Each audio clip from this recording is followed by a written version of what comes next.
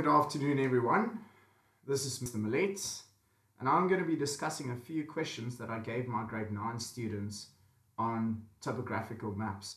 Now, I'm doing this exercise out of the social science textbook via Afrika Social Science grade 9. The exercise can be found on page 42, and we've got the actual topographic map on page 43. So, one of the questions stated the following: does the map extract show rural or urban settlements? Provide 3 reasons for your answers. Now, okay, so if you have a look at this map, you can move it down there. So predominantly agricultural land with a little bit of forestry. So that's one of the key things that we look at. If we had an urban area, we would have had a lot of more build-up area. We can also say that there would have been a lot more infrastructure regarding roads. We don't see as much infrastructure, as much buildings, residential areas, and that also can give us a clue. We can also state by looking at the area and looking at the dispersed buildings that this is a rural settlement, and also we can state that the population density is sparse, or rural areas gives a sparsely populated view, where if we had an urban area, we would have had a lot of buildings very close to one another. So that's for number 3. Then there's also other reasons as well, but I'm not going to mention everything. I think you guys can tell me on Monday or Tuesday. The other question stated, let's go to question 4. What is the land mainly used for? What 3 factors evident on your map favor this land use? So, in the previous answer, I said, well, it's mainly rural and due to the cultivated land. So, very built-up areas of agricultural land in the area.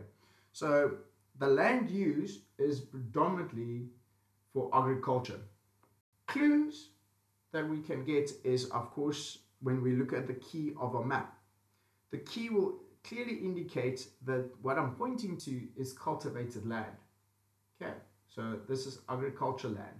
So we can use the symbols. Don't forget to use the symbols on your maps, on your topographic maps. So this is an exercise in the textbook. You won't see the key symbols here, but predominantly most of the time you'll have the key at the bottom of the topographic map that we've been using. You can also have a look at contour lines. Now, if you look at over here at the contour lines in this area, we'll notice these contour lines are very close to one another.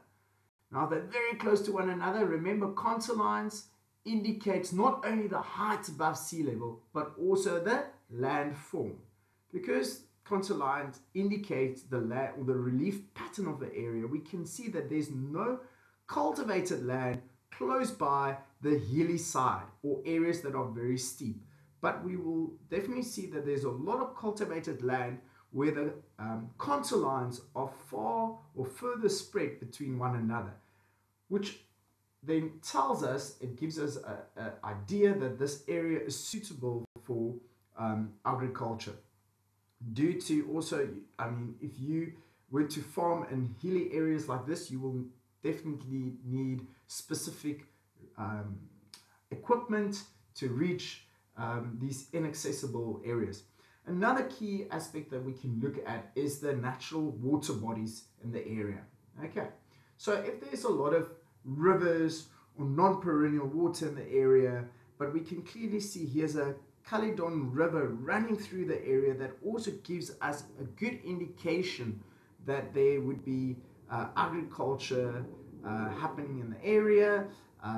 Another key symbol is if we look at the amount of dams that we also find in the area. There's a lot of catch-up dams in the area, as you guys can see. And remember that these dams are not natural. Why are they not natural? Because they've got a dam wall. Yes, guys, that's correct. They build a dam wall right here. So it's infrastructure. It is, although water is natural, but it's a dam, it's a man-made structure. Remember that. That will often pop up into the questions.